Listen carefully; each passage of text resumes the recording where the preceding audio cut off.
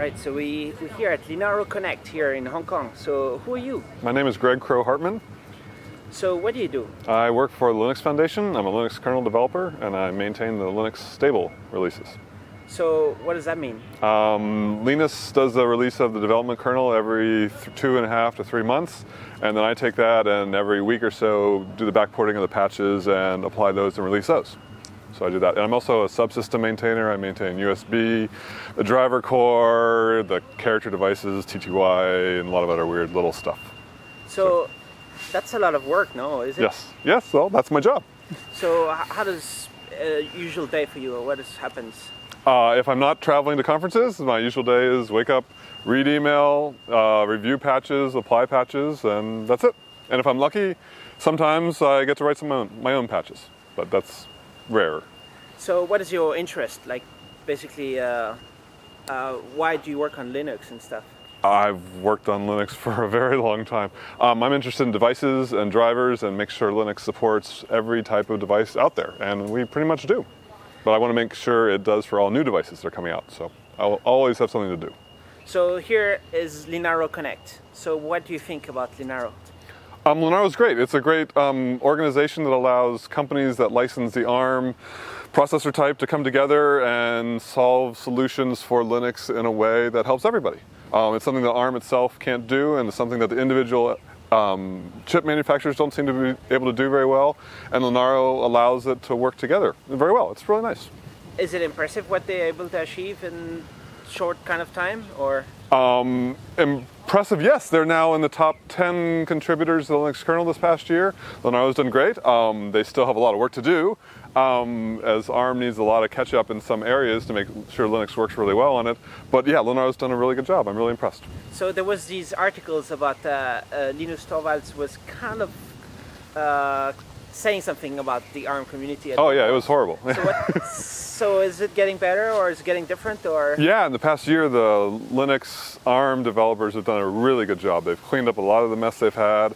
They've fixed their development process. They've fixed the fact that they were duplicating drivers in different parts of the kernel tree, and they've gotten a lot better. That's being said, they still have a lot of work to go. They realize that, and they're continuing to improve on that. But yes, the past year, I definitely give them props for that. They've done a very good job.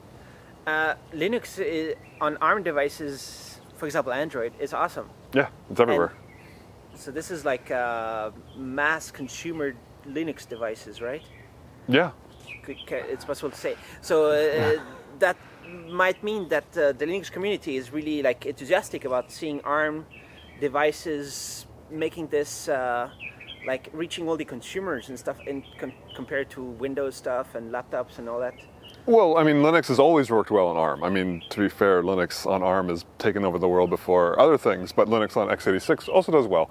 But Linux on ARM is like the #1 selling laptop last year from Amazon, the Chromebook. That was an ARM Samsung chip. I have one, my daughter has one. It's a very nice laptop.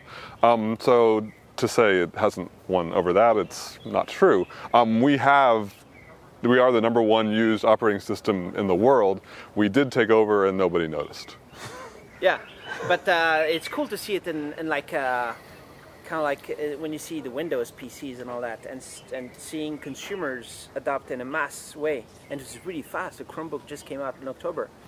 Like it's going fast. To be fair though, companies have sold Linux desktops for a long time. I used to work for SUSE, and we sold Linux and pre-installed on laptops, on netbooks, and made a profit. So if hardware manufacturers want to do that, they can.